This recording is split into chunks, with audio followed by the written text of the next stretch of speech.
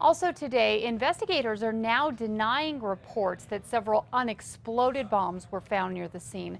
President Obama, meanwhile, has ordered flags to fly at half-staff in honor of the victims until sunset on Saturday. Several New Mexico runners who were there during the bombings are now on their way home, all able to get their IDs back and get on their scheduled flights. But many remain in Boston. They say the city is coming back to life in some areas. In others, it's a whirlwind of activity as authorities still try to figure out how this happened. Runner Beth Ulavari crossed the finish line just 5 minutes before the blast. She spent the next few hours witnessing the chaos that followed, then the quiet.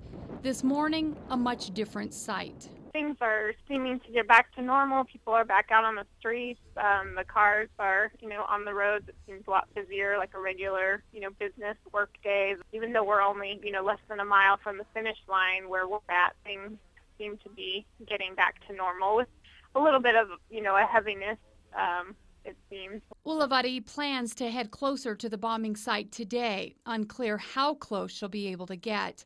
Local runner Arlene Espinosa is already there. This morning has just been a lot of helicopters, tons of just newscasters, just a lot of media surrounding every single hotel that's basically around the perimeter of the finish line, which is where we're at. Espinosa is working to get back to New Mexico tonight.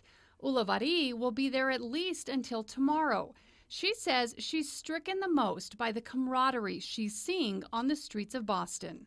People all over are wearing their race shirts, whether they're from Boston or other, marathons or races that they've done. So the running community is incredibly resilient and, more determined to, kind of stand up against this type of, violence and action. Ulavari says, while scary, what happened yesterday won't deter her.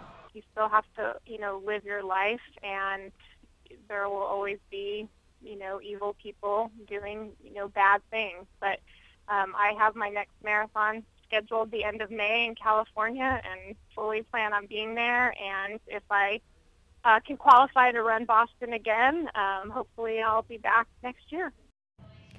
Many of the New Mexico runners were planning on running in the New York City Marathon. That has been canceled.